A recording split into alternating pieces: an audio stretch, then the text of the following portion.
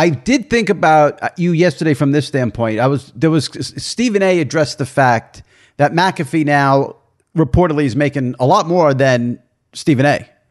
The Stephen A salary is about like 8 to 12 million. He says that's not true. That's what's out there. McAfee's 17 million. He says that's not true. That's what's out there. Usually if it's out there, it's true, but everyone says it, but it's fine. Must be in the ballpark. Must be in the ballpark. Do you ever think to yourself, the way media is now with these salaries, if peak Mike and the Mad Dog had happened now, what you guys would have, because your guys' show would have ended up, there would have been a podcast, the video clips would be all over the internet. Your TV deal with Yes they'd make you do an hour on Yes that's exclusive, which you would have got. I mean, the way everything now is, the way they cite, look at Stephen A. He's got 50 jobs that he's made. You guys did very well at FAN. I'm not saying let's hold a telethon for Mad Dog, but the money now seems so unbelievable compared to when you and Mike were at your peak. It's all about content. It's all about, McAfee supplies great content and bring more eyeballs to ESPN because of his machinery. But you and Mike would have done that. Maybe. And Mike would, unless people would have looked at it as too New Yorkish. Oh, that's true. And maybe it wouldn't have translated across America. McAfee is not really, we know he's from the Midwest, but he's not characterized as a Bostonite or New Yorker or a Californian. He's basically, he's neutral. And I think that helps from a national perspective. Mike and I were not neutral. So you wonder if the Mike and the Mad Dog, in numbers, I'm not talking about the select New Yorkers who live in Santa Fe, New Mexico. I'm talking about numbers when Mike and I had moved the needle to such a degree where somebody said, we got to have Mike and the Mad Dog on this channel somehow. I don't care what you pay him. We got to get him here. I don't know if that is accurate. I've been lucky, listen, especially at this part of my life where normally I'd be winding it down. Yeah. I don't get too crazy about what they're paying me plenty to do what I do. I'm not motivated by how much money that I make anyway. And obviously Stephen A making plenty. They gave McAfee. You had him last week. You got all the details. 7 years, but how much did he get? You did the interview. Well, I didn't get into, because it was Marchand who reported 5 years, 85 million, and McAfee said that wasn't true. And I'm not going to get on here and ask someone their salary because, like I said, I'm not that interested in, listen, Howard got you to reveal the First Take thing. I know it's a big thing. I don't get wrapped up in the money. It's like, go do what you can, get what you can. God bless you. Yeah. People love to hear those figures. I think they're getting a little immune to it, though. I agree with you. I think people are getting a little immune to it. And right now with ESPN, I guess they're going to get rid of some people now. I mean, they're supposed to have layoffs. Another topic I hate discussing. They're supposed to have layoffs at the end of the month. And I know those are people we're going to know. So, that's why when they can, when somebody can fish out what McAfee's making. So, how's McAfee getting this? And we're cutting this. And this guy's making that. And that's where this comes in. So, that's true.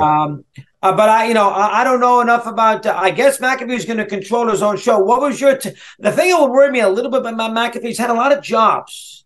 Why did he leave FanDuel? What happened with that? The way he explained it south so quick. It was only on air for a year. The way he explained it to me, and I thought it made total sense. And I was kind of blown away by this.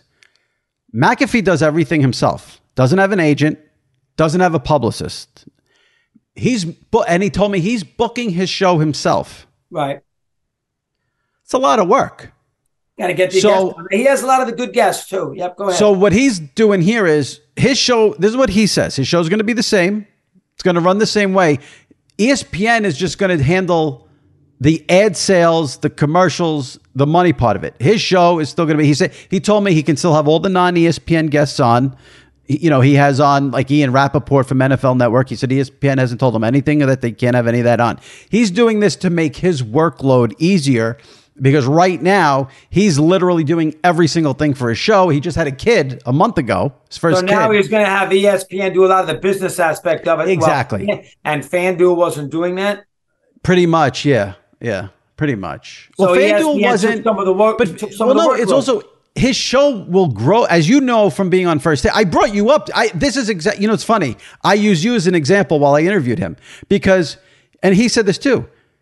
He's going to go to ESPN and be on ESPN TV.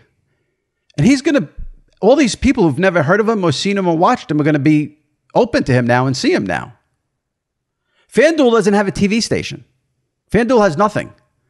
He's going on ESPN. Yeah, people are going to First see Take.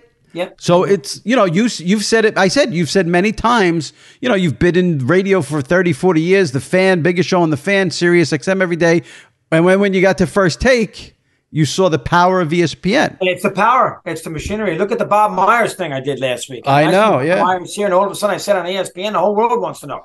It's very strange. You got to be careful because you can explode. That was Pat's thinking. Go to ESPN, get more eyeballs to his show, and let ESPN handle the business side of it, and he can just work on his show. And you make a good point. FanDuel doesn't have a TV outlet, so maybe it was a good move. Yeah. Right. Good point. Right. So First Take, everything's going swimmingly.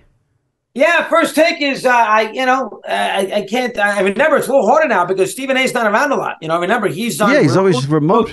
He's on remote chips. I think the biggest thing about First Take is me and JJ Redick, a little kumbaya. I think if I had to give you a development since the last time we talked, about 4 or 5 months ago? No, it was October 20th the last time. We spoke, 20th. I think, right before you went in the Hall of Fame. Right. Oh, that's right. It was before the Hall of Fame. That is what I would say. I would say is that the relationship between JJ Redick and myself is very good. I think he gets me a little better now. I probably get that, he's not as edgy maybe as I once thought. And I think that that has matured. I think that's the positive, I tell you, in the last 5 or 6 months. Stephen A. and I are always going to be Stephen A. and I. I mean, Stephen A. and I have a good relationship, texts me a lot. He looked up to me. Growing up as a high school kid, he looked up to me and Mike. That has a lot to do with it. And I told you 1,000 times, my job to go on there is to make his life a little easier.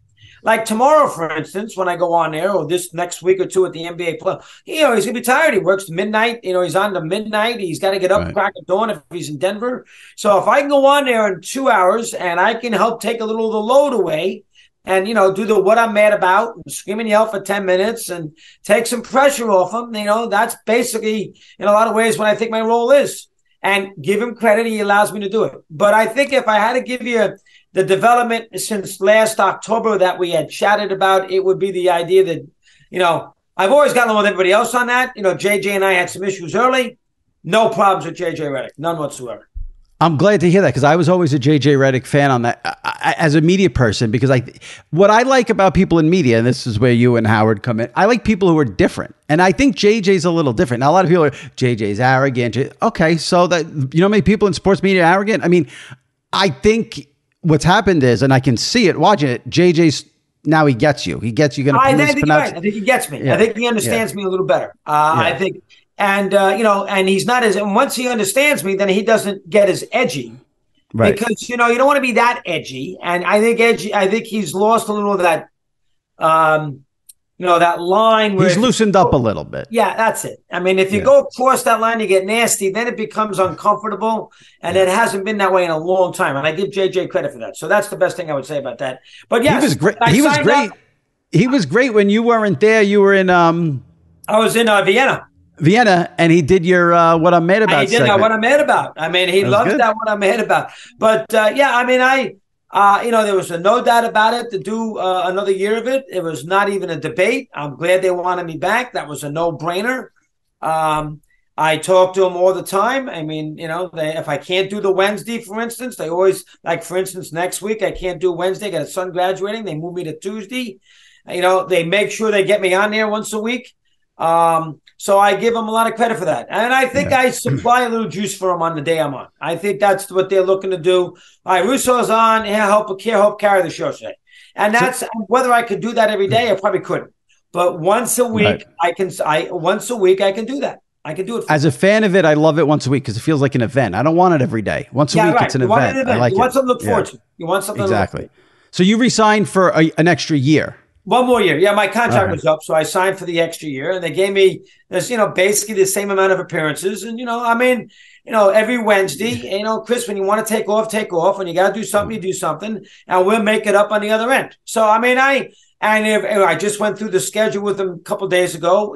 What days that Stephen A will be off? Can you do this day? If he's not here, can you do that day? How about next Thanksgiving? Can you come on? I did last Thanksgiving.